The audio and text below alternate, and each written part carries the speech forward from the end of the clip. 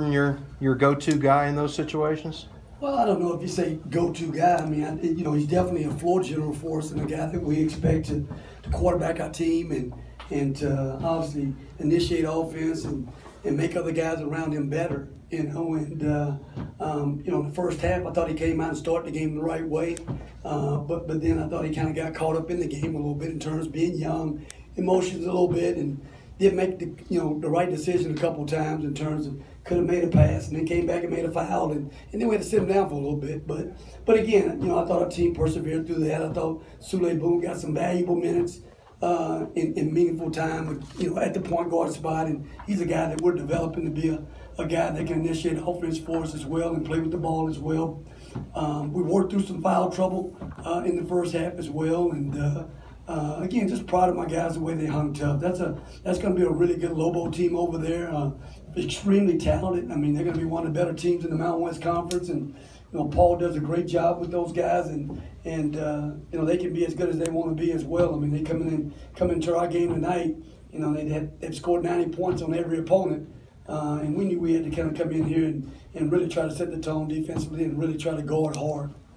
What an amazing finish! I mean, seriously, and the crowd went nuts. And I mean, what a shot by Lathan. How'd you guys feel? We had a great crowd, and again, we're going to continue to have great crowds. We got a great community here that respects basketball and understands basketball, and we're going to continue to try to do our part in terms of putting a good product on the floor that represents not only the community but also our university the right way, and hopefully we'll continue to get people to get behind us and want to feel the done. Jordan's made a little bit of a habit in his first 2 years of hitting shots like that. What is it about a player who's able to hit shots like that? Is it something inside of them, or what is it? Well, again, Jordan's not afraid of the moment, you know what I mean?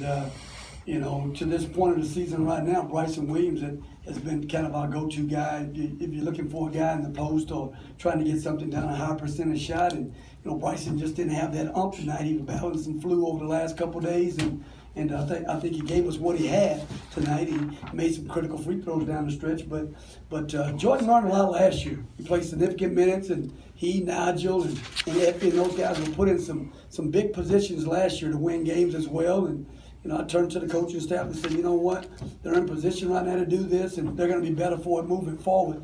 They're not able to do it right now, but they're going to do it in the future. But they have to be in those positions to grow and learn and have opportunities to do that. I go back to Middle Tennessee, our very last game of the season last year, and we have a chance to win the game. And we put the ball and we ran a play for Jordan, and he got a shot just like where he made the shot tonight. He missed it, but he had to be in a position right there.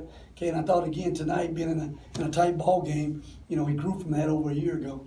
Coach, the level of play throughout this game, it felt a lot like February, March style of play, hotly contested throughout. Would you agree with that? I know you talked about building an identity early on, but this really looked like some high-quality basketball. Well, we didn't shoot the ball particularly well. We're a much better team than we shot the ball tonight, and but when you don't shoot the ball particularly well, and you don't know, how well you're going to shoot it from night to night, you can guard every night and you can defend, and that's the one thing that we're really trying to get our team to buy into. Want to be one of the best defensive teams in the country, and if you do that, you're going to give yourself a chance every single night. Whether you shoot the ball well or not, you're gonna have to get some meaningful stops. And I thought we were able to do that against a very talented offensive team. Coach, I feel Gigi last year had a lot of pressure on him playing in the position he was.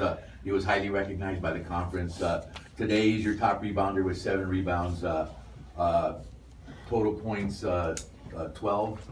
What does it mean? To have him come off the bench and be able to give 21 minutes and still make a big effect on the game? Well, we had 4 guys, almost 5 guys in double figures, and Effie's been one of those guys that, when you have a lot of success early in your career, and then all of a sudden now you have some other guys that you have competition with every single day. I think he's handled it very well. I think initially he struggled a little bit with it, but he's got into a good groove right now, and he's doing more extra work right now as well, and you see the results in his game right now. And Bryson didn't have his his spunk tonight in terms of what he usually has brought to the table right now, and I thought Effie came in and gave us great minutes down there at the end of the floor. He's a problem to deal with likewise, and when we want to go with a power lineup, we can have he and Bryson both in the game together, and stuff as well.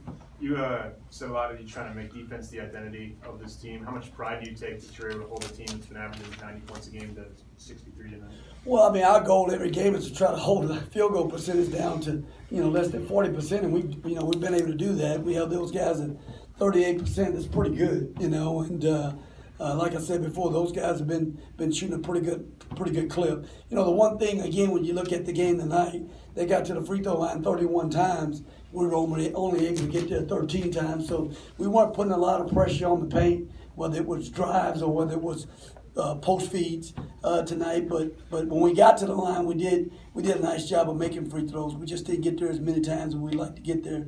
But again, I give our guys a lot of credit.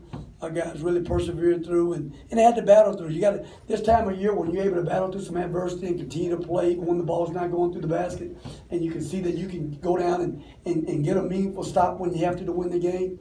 Our guys did that tonight. You beat New Mexico State and New Mexico within a week's time. It hasn't been done forever and a day. What does that mean to you and your program? But we're just building. I mean, again, it's a great start to the year right now, and we've got a long way to go in a number of different areas to try to get better.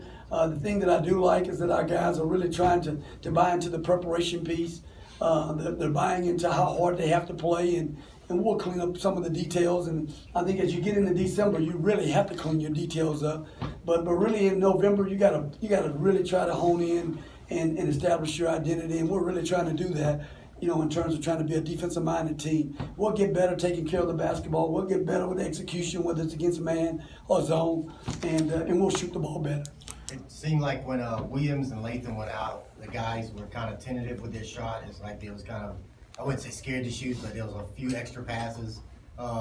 What was going on there? Was the defense that good, or it's just people were not confident in their shot at times? Yeah, well, you know what? We turned down some open looks. You're exactly right. We got some great looks, you know what I mean, that we didn't make, and I always tell our guys, you can't stop being aggressive. Take your shot. When you're open, step in there and take the shot, because an open shot's better than a contested shot or a shot that later in the shot clock that we got to force all of a sudden. And we had a lot of great open looks throughout the course of the game. And, I thought, again, as we got better ball movement, I thought that, we were able to get some more uncontested shots. But, you got to continue to step in and do what we practice. And, again, we'll be a better shooting team. We didn't shoot it particularly well tonight, but I like the way we shoot the basketball. I'm really excited about how we're buying into how hard we have to guard on the other end of the floor. What do you think of what Darryl did, especially at the beginning of that second half? Scored 18 points, but he really had a surge there at the beginning of the second half. Well, I was more impressed with his defense than it was his offense. I mean, tonight, Darryl's a much better shooter than 3 from 10 from 3. And he got some great looks. And he passed up some great looks. But I thought he really guarded hard down there against a hard guard with Lyles. Lyles a big guard. He's a handful to deal with. And Darryl accepted that challenge and really for a better part of the game, did a nice job on him. You're not going to shut a guy out that can score the basketball the way he scores it, but I thought he had really good effort down there and want to on the other end. That's why I was most impressed. You look down and you didn't even know he had 18, almost 20 points in the game. Coach, working through foul trouble, like you mentioned, you've done it in every big game so far this season, Tech and MSU, and again here tonight. How much value is there in that confidence, knowing coming down the road that your team can just play through that? Well, we got a lot of guys that can play. We got guys on the bench that are not playing as many minutes right now that are good players. And you have to continue to build your depth, continue to build your team, and trust guys out there at meaningful times, that's why it's a team. So, you don't know what's going to happen. Whether it's foul trouble, maybe someone goes down and next man up. So you got to have a stable full of players that you trust and you feel confident with. And we do. We have a lot of players that can play and that are good players, and that have played in meaningful games and played meaningful minutes, So again, we'll continue to build our bench this time of year. Coach, now 4-0 with 2 big-time high-profile wins here at home. You gonna take any time to sit back and celebrate this one tonight? I know you guys don't play again for another week until next Wednesday, but what's next in the docket? Well, you always keep them for one night. Whether you win, whether you lose, you only got it for one night, and then it's on to the next ball game. And again, hopefully our guys will be excited about beating a talented team here at home, and know we still have room to continue to improve and get better. But more importantly, we got time to focus on our academics.